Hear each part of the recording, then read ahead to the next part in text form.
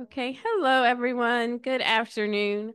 My name is Sherra Ayala. I'm currently serving as the Deputy Director in the Office of Family Assistance, and it's such a pleasure to be with you today. Thank you all for your contributions to the posters and your site team conversations. We want to take the next 20 minutes or so to have everyone share your thoughts, insights, and reflections on what was reinforced, or perhaps what you learned from the gallery walk with everyone. Maybe there is a question that you have that's burning you may want to ask someone else based on what you saw. We want to have an opportunity for the open discourse. So there are individuals that do have mics, and please feel free to raise your hand and we'll have a mic brought to you.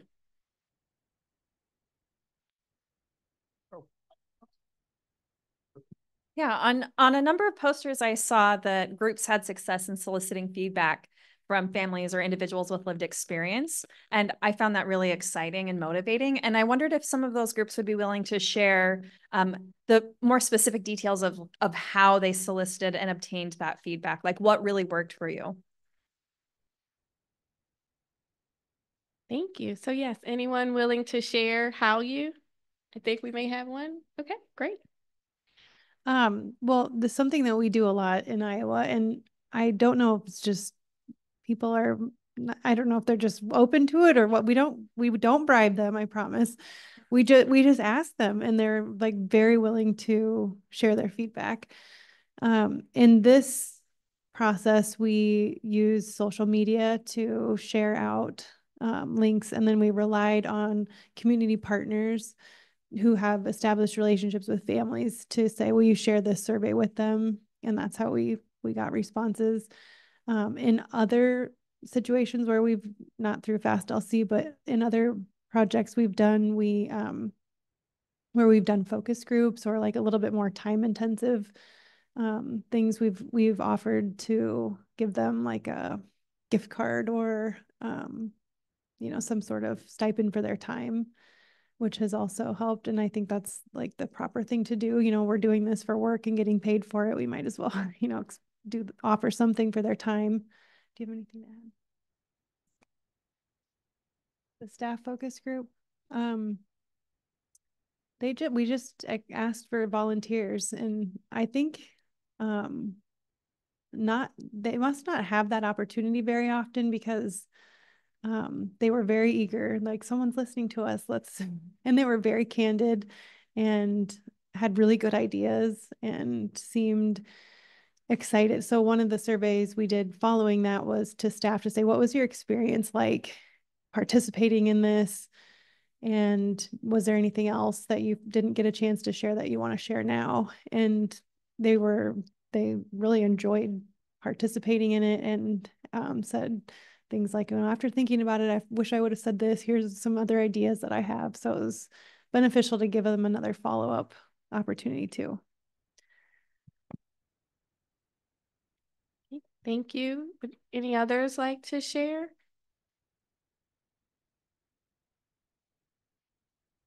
We have a parent advisory collaborative, so we use the parents a lot.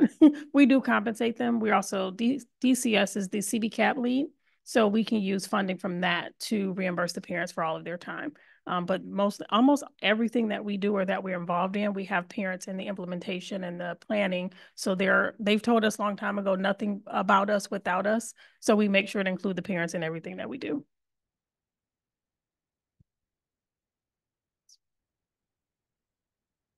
Okay, wonderful. Thank you as well. Any other insights or questions, thoughts that anyone would like to share with the group?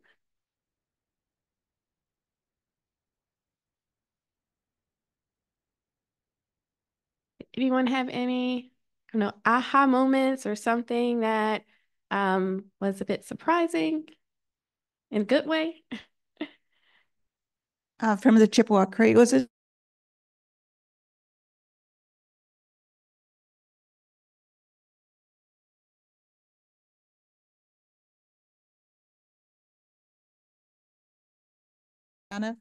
I thought that was really a nice insight because It's what we really believe in, and as part of culture, as prevention, you know, we could use that in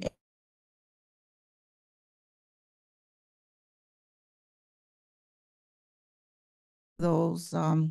We can use those in all programs, and I like that comment from whoever did that. Thank you.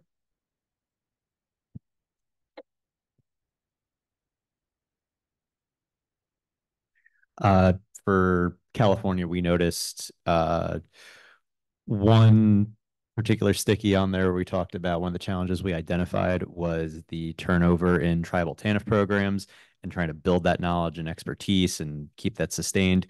I think we saw I think that stood out to us as a similar challenge that's being shared there and something that could really be dug into. I think particularly there was a question on there about what are the causes there. So I think that was just a good direction to look in and to think more on.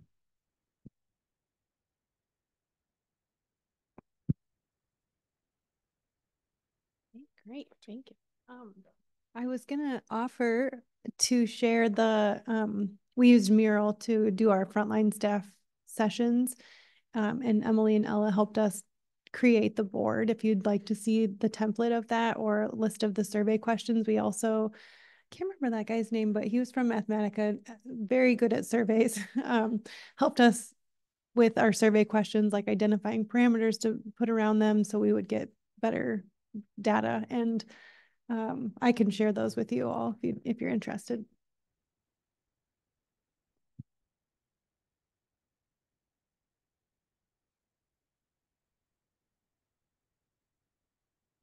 Another comment that we had on here was how do you in addressing the turnover in staff. We've had very little turnover in our staff, and we're very lucky. You know, we address the teamwork all the time, and I think one of the strong points that we do is doing things by consensus. You know, as a supervisor, I don't make all the decisions. I rely on the people, the staff, to help me make those decisions, as our case managers do. I encourage them to staff cases so they're not carrying that load of making that hard decision. And so we also do strategic planning, and we go over and agree on what can work for our department, our supportive services, our budgets. You know, if we have a carryover, we meet on that and vote on some projects that we want to work on together. So, and I think that's a key, is to have we have a very good work environment. It's a safe place. It's a good place. I really discourage people about gossiping, because that can harmful to people. Confidentiality is important because we work with so many sensitive areas, but we're lucky in not having a huge turnover in staff.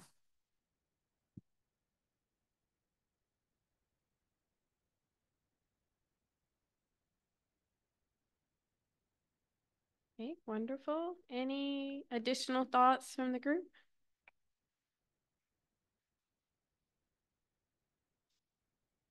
A couple states put things on about defining prevention and intervention.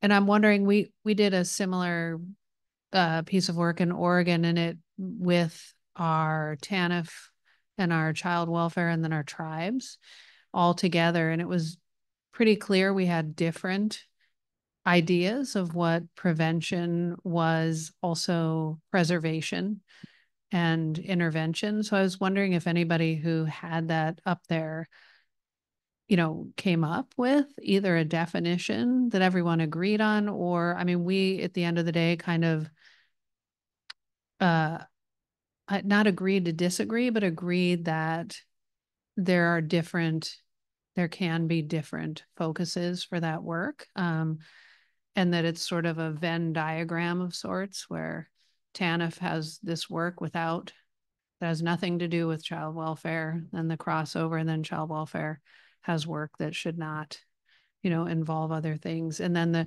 tribal folks in our state really said that prevention is culture. Prevention is, you know, is preservation basically. And it's really preservation of culture as kind of the first line. And so it was an interesting, we didn't kind of come to any like a formal statement, but I'm wondering if anybody else had different results or actually came up with a definition.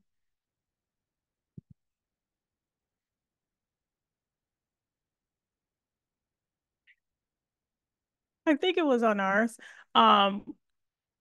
To give it a definition, I don't think we did, but I think we had different views on what needed to be worked on and what took priority, because I think with DES, it was really around housing and things like that. And coming from a DCS standpoint, that wasn't our main focus. So we really used data, and we ended up writing a theory of change and going over it with Department of Economic Security to show what it looked like and what prevention looked like for DCS. And then we landed on a project to actually work on. But we really had to talk through what prevention meant for us. And we were like, we don't want any more kids in DCS. So how can we avoid that? And how can you help with your money? And so we really had to just talk through it to find out where that common ground was and how we would work and focus on a project. Just to like quickly add, I think for us, our focus is always on poverty prevention. And part of that, and it's linked right into, if you're preventing poverty, you're likely also preventing child abuse and neglect. So for us, having that much larger scope of prevention, and for this project, really being willing to listen to DCS saying, this is what it means to us, and this is what we need to focus on here. And housing might be something that you guys are interested in looking at as part of that, but really use our data and focus on what we can tell you, and being willing to be open to changing our really broad perspective to fit what we needed to do here.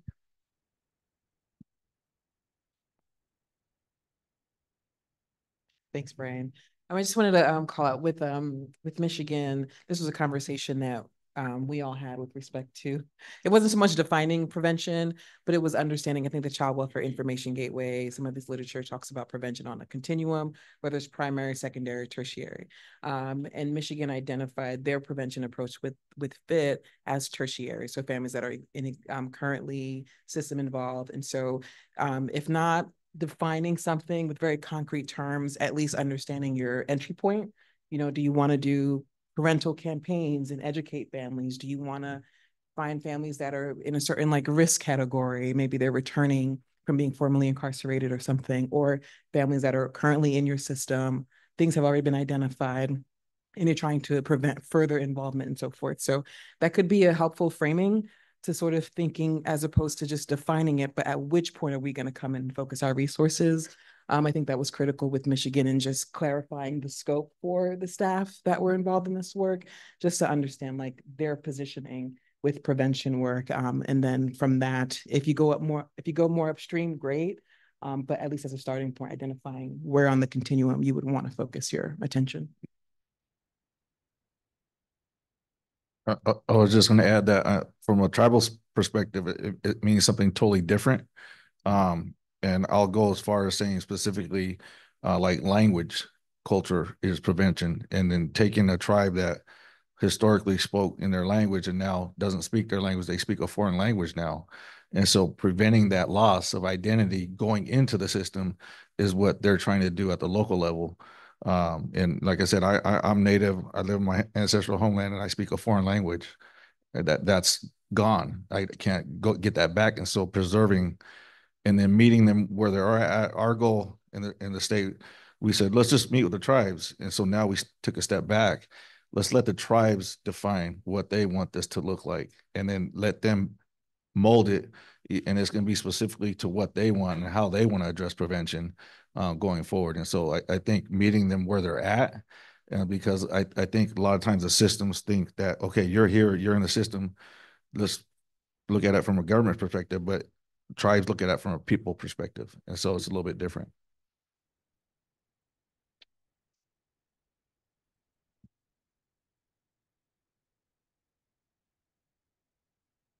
Okay, thank you.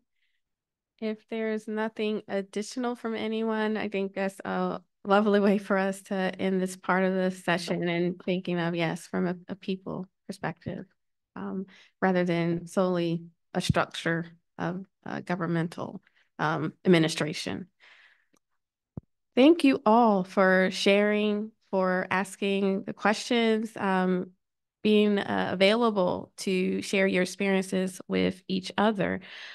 So we are now going to move into the portion of today's session where we'll first, I'm going to flip it a little bit. I'm going to briefly review what you have to look forward to, what we have to look forward to for tomorrow, and then we'll have some brief closing remarks to end our day. So tomorrow, as a reminder, we will start again at 9 a.m.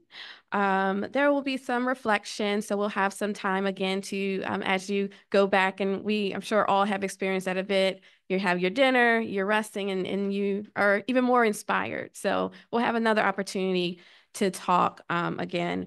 And then we will have a guest speaker, Linda Spears, who will have a little bit of time with us, and she'll be speaking on sustaining your work to make a difference. There'll be time for sustainability planning within teams. Everyone who's staying will be checking out tomorrow, so there'll be a brief intermission for that. And prior to closing, there'll be some time for cross-site discussion groups. So to move us to closing for the day, I'd like to welcome my colleague from ACF, Deputy Commissioner Cheri Hoffman from the Administration on Children, Youth, and Families to join me in sharing some very brief closing remarks.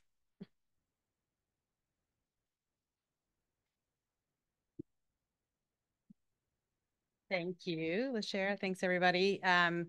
I am bringing you greetings from the Administration for Children, Youth, and Families, which is both the Children's Bureau and the Family and Youth Services Bureau, where this sort of weird additional layer intermediary between those two programs and the broader ACF. And the Commissioner, Rebecca Jones-Gaston, who some of you probably knew from Oregon, but she is traveling today. She's headed out to Oklahoma for a Region 6 tribal consultation, so she could not be with you, but she asked me to extend her deep thanks to all of you for the work that you've been doing over the past 12 months.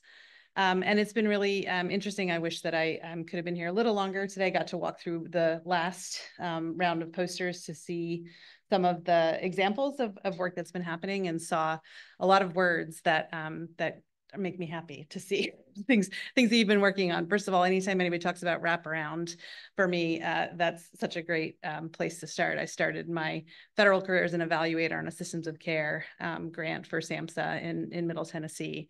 And so learned a lot about wraparound and the processes and the challenges and all of those sort of things, but also the benefits of it, right? Of being person-centered, child-centered, family-centered in the way that we bring services to families. Saw a lot of words about kind of change management processes, which are hard and take a long time, and appreciate the emphasis around those and the skills and the strategies that it really takes to do that. Lots of talk about strategic planning and strategic thinking. All things that too often we don't have time to really invest in. And I think that's one of the benefits of the creativity that kind of put this learning collaborative together, that it was done specifically to give folks from different systems time and the ability to come together and engage in that kind of strategic thinking and planning across systems.